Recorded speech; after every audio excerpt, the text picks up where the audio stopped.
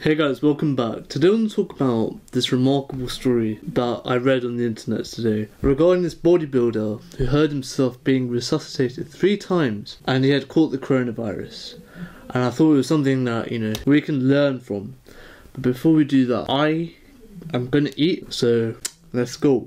Right, I'm in the kitchen now. Now for dinner today, I'll make you some chicken because, protein. So now in order to make chicken, we need to get some chicken. Now, the chicken is somewhere here. Nice, lovely. As I say, you always want to get, always want to get your chicken from Sainsbury's. Why? Well, if you look at the protein content, I'm not going to show my nails. Oh, why did I not cut my nails? Oh, for fuck's sake. Basically, can you see 30 grams of protein? Jagz. Oh, for fuck's sake, why did I come on here? 30 grams of protein per 100 grams. And that's more than Tesco's, which have 24 grams of protein per 100, or Lidl. So, I'm gonna use that. Then, you get this larder. And voila. Chicken korma. I said chicken tikka, but we're gonna make chicken korma. I would make a sauce, but I'm lazy. I'm too lazy. So, yeah. Let's begin. Tapped in. Lately my life had a fast man, but it's ass plan. Fight for my life with the brass hands, and I still ball with a bad hand. Got an aerial point of view, but they'll never see the big picture through zoom lens. From the quicksand, make it push start, type of band's coupe with the tent plans. I'm back on my bender rolls for the kicks. They quick to give them 2 cents. Put my circle tight like we glued hands. Like I don't believe in new friends. Trail light, I know the ice thin. I drop the song, get a few wins. I crave the comfort in my own skin. Really, I just wanna feel the world spin. Go for check, watch me double that. I get it lit, I watch it bubble up. Remember opening for shows, no a show.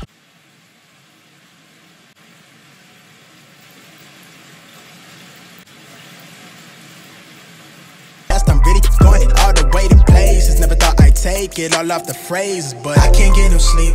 Landing in the weeks. Life is bittersweet. I can't really explain it, but it's everything I need. At least for now, I think that everything might be alright. Okay, yeah. I can't get no sleep. Landing in the weeks.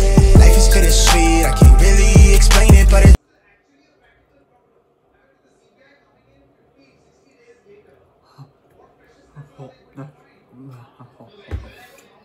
I need to put grass in the water. Do you like my lines? I cut that. Look how beautiful it is. Well, it's not the best, but look how peng that is. It's straighter than most guys I know. Honestly, look at it. Jeez. Right, let's put in water.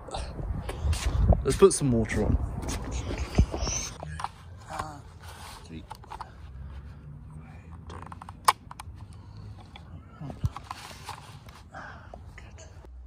Nice. Lovely. The next day.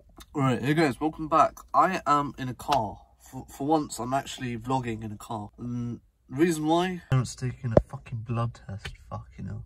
So I'm thinking, whilst I'm here, I might as well tell you the rest of the story. Well, continue the story. So Simon Fan, he's a 47-year-old British bodybuilder from Birmingham. And he's a former British champion. And back in March, of course, whilst the pandemic was at its height, he caught the coronavirus. He got the symptoms, the standard symptoms, and yeah, it didn't go well. It didn't go well from there. For 1 week, he thought, yeah, it's not too bad. A week after, it's not good. The guy is struggling to breathe. And if you look at the guy, he is bloody ripped, right?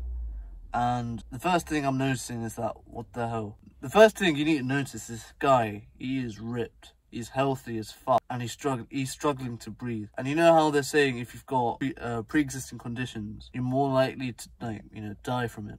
I think there's something really, really interesting is after that 1 month of him in hospital, you need to see what happened to his gains. Guy hench as hell, like bodybuilder competing, and he just looks, yeah. And there is a moral to the story actually.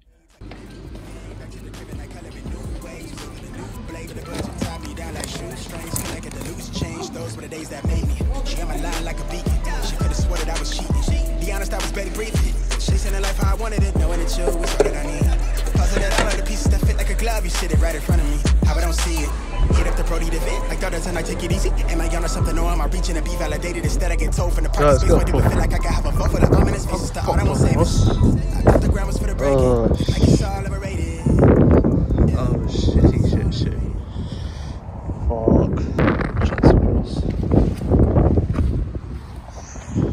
fingers crossed. Go for a run. Right.